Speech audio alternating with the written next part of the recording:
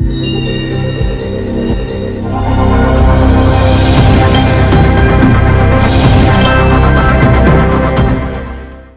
And welcome again.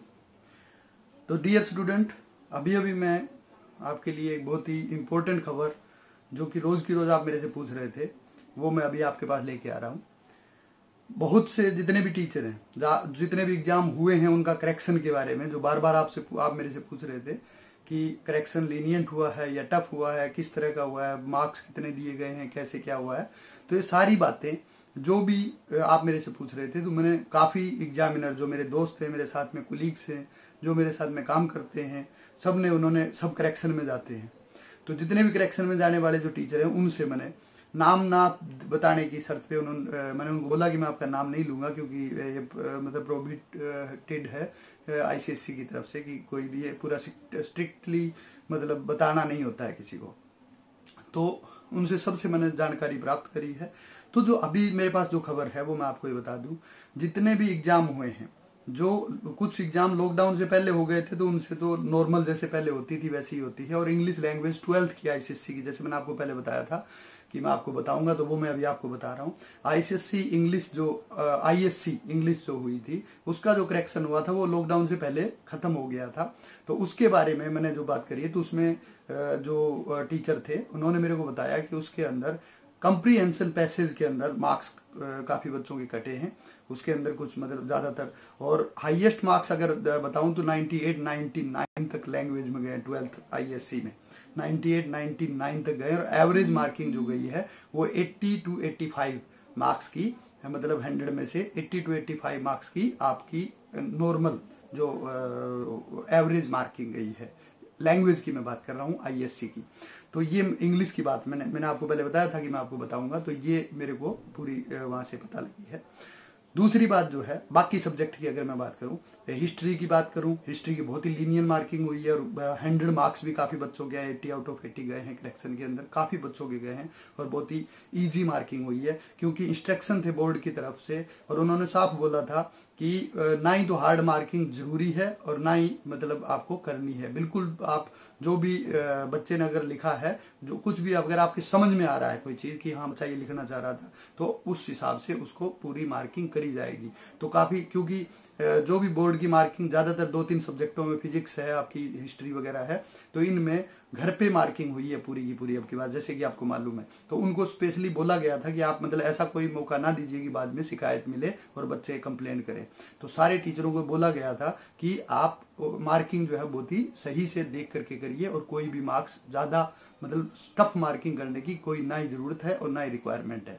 तो इसलिए बहुत ही ईजी मार्किंग हुई है बाकी सब हिस्ट्री की और फिजिक्स की, जो मेरे को अभी पता लगा। मैथ के अंदर भी बहुत ईजी मार्किंग हुई है, स्टेप मार्किंग होती है वहाँ पे, और उसके अंदर 100 मार्क्स बहुत बच्चों के गए हैं। तो जितने भी इंग्लिश के अंदर 10th की भी बहुत इजी मार्किंग हुई है, बहुत मुश्किल मार्किंग नहीं हुई है। लिटरेचर के अंदर तो ज़्यादातर बच्चों के, काफ़ी बच्चों के अगर आप देखो तो लगभग 50% बच्चों के 100 आउट ऑफ 100 भी मार्क्स गए, 80 में से 80 मार्क्स उनको मिले हैं लिटरेचर में ICSE के एग्जाम के अंदर। तो ये मैं आपको बता दे रहा हूँ, और ये मेरे को जो भी अभी सूत्रों से मेरे को जो जितने लोगों से मैंने बात करी है, सबने मेरे को बताया है। मैथ के अंदर जैसा मैंने आपको बताया काफ़ी अच्छे मार्क्स मिले हैं। उसके बाद में अभी जो आपके एग्जाम इंग्लिश का हुआ, मैथ का हुआ, हिस्ट्री का हुआ, और जो बाकी एग्जाम किस चीज़ का हुआ, फिजिक्स और केमिस्ट्री का हुआ। तो फिजिक्स की भी बहुत लीनियर मार्किंग हुई, बहुत ज़्यादा टफ मार्किंग नहीं हुई, और केमिस्ट्री में भी बहुत अच्छे मार्क्स दिए गए हैं। और अभी जो आपकी मॉडरेशन पॉलिसी बाकी है, जो वो डिसाइड करते हैं, वो वहीं से डिसाइड होती है बोर्ड के अंदर से। तो रिपोर्टिंग टीचर जरूर करते हैं, लेकिन बोर्ड से वो मार्किंग डिसाइड होता है। तो ये बिल्कुल एकदम कन्फर्म है कि रिजल्ट बहुत अच्छे आने वाला है। दूसरी बात, जो मैंने बोर्ड के अंदर मेरे जो रेफरेंस थे, उनसे मैंने बात करी कि CBSE के मेथड क्यों नहीं अपनाया जा रहा है। तो उन्होंने मेरे को बताया कि क्योंकि जैसे मैंने आपको पहले भी थोड़ी सी एक हिंट दी थी, उन्होंने मेरे को ये बिल्कुल क्लियरली बताया कि जैसे CBSE का तो 1 या 2 पेपर बचे थे और वो नॉर्मल पेपर थे, लेकिन हमारे यहाँ पे जो पेपर बचे, जैसे हिंदी है, हिंदी के अंदर ज़्यादातर बच्चों के 90+ मार्क्स मिलते हैं, 98 99 तक मार्क्स मिलते हैं। 100 तो कम मिलते हैं, लेकिन 99 98 तक बहुत बच्चों के मार्क्स मार्क्स आते हैं। 90, अगर आप देखो, अगर मैं अपने स्कूल की पिछले साल की बात करूं तो वहां पे 150 में से 140 बच्चों के 90+ मार्क्स थे। In the same manner computer also, computer के अंदर भी बहुत बच्चों के मार्क्स, क्योंकि 50 मार्क्स तो प्रोजेक्ट के ही होते हैं और बाकी भी प्री बोर्ड के अंदर बहुत कम मार्क्स आते हैं। लेकिन दूसरी साइड में अगर फाइनल में देखो तो हिंदी और कंप्यूटर दोनों के अंदर लगभग डबल मार्क्स हो जाते हैं ज्यादातर बच्चों के। तो ये चीजें देख करके इसलिए वो मेथड उन्होंने, क्योंकि ज्यादातर पेपर जो है वो टफ हुए, मैथ का हुआ है, साइंस का हुआ है, तो बहुत बच्चे ऐसे होते हैं जो मैथ और साइंस के अंदर वीक होते हैं, इंग्लिश में वीक होते हैं, उनके अगर बेस्ट भी आप ले लोगे तो काफी बच्चों का नुकसान होगा। इसीलिए उन्होंने डायरेक्टली वो पॉलिसी नहीं अपनाई है।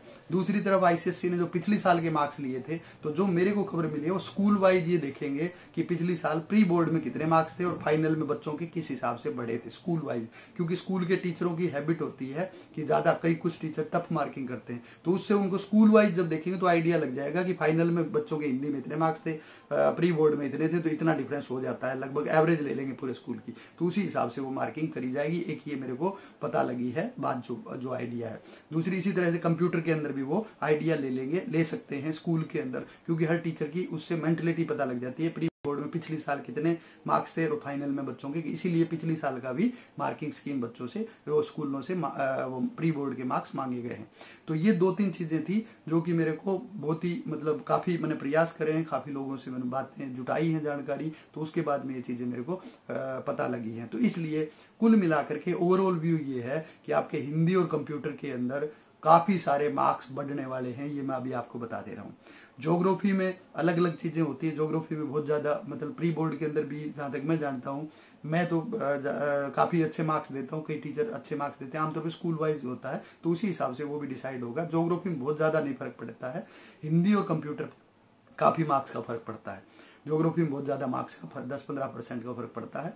अब उसके बाद में बायो की बात है, बायो और ज्योग्राफी लगभग एक जैसे सब्जेक्ट होते हैं, बहुत ज्यादा उनमें भी फर्क नहीं पड़ेगा। लेकिन हिंदी और कंप्यूटर में मैं आपको बता दे रहा हूँ बहुत ज्यादा आपको डिफरेंस नजर आएगा, लगभग डबल का। अगर 40 नंबर प्री बोर्ड में कंप्यूटर में है तो अब की बार 80 से ज्यादा नंबर आपके आ सकते हैं। हिंदी में भी इसी तरह से, अगर 50 मार्क्स है तो आपके 85 या 90 मार्क्स इजीली आ सकते हैं और 90 से ज्यादा भी आ सकते हैं। तो ये आज के लिए मेरे पास में जो भी मेरे सूत्रों से जानकारी मिली, तो ये अभी मेरे को जो भी पूरी इकट्ठी करके, और मेरा मन हुआ कि मैं आपके लिए वीडियो बनाऊं, तो ताकि आपके मन में थोड़ी सी संतुष्टि हो। तो इस तरह से ये आज के लिए मेरी अभी ये इवनिंग न्यूज आपके लिए थी। तो होप ये सब सुनने के बाद में आज नींद आपको अच्छी सी आएगी। तो ये बहुत ही आपको मैं बता दे रहा हूँ, जितना पहले भी मैं आपको बता चुका हूँ।